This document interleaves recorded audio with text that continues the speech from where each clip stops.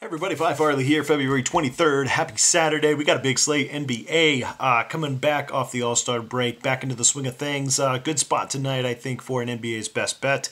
Coming to you in 1 second. First, other picks will be found on patreon.com/Phi Farley. Check those out. Patreon.com/Phi Farley. Other picks are already posted up there. NCAA is up there, so feel free to jump over and check those out.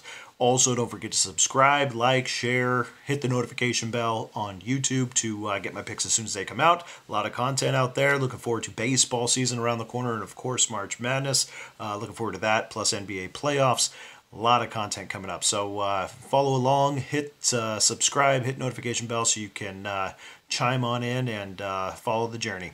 All right, which speaking of, by the way, yesterday was my 1 year on YouTube, by the way. Daily picks coming out all year long. I dare to say 1,000 picks out there throughout the last year, mainly because of baseball. Every single day, a handful of picks coming out, but yeah, so pretty proud of that. Just hit the year mark, so excited. That was yesterday.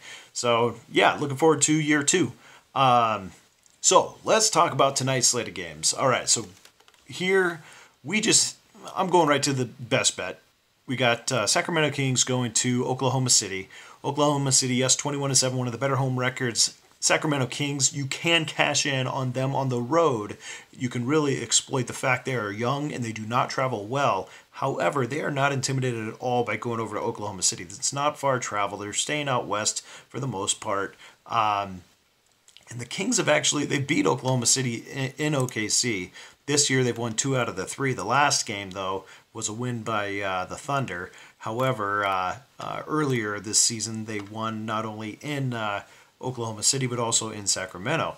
Now, that said, we got an OKC team that just came off of a double overtime, 1-point last-second victory over the Utah Jazz. So that was just last night. They had the Utah Jazz win, Sacramento coming off a day's rest.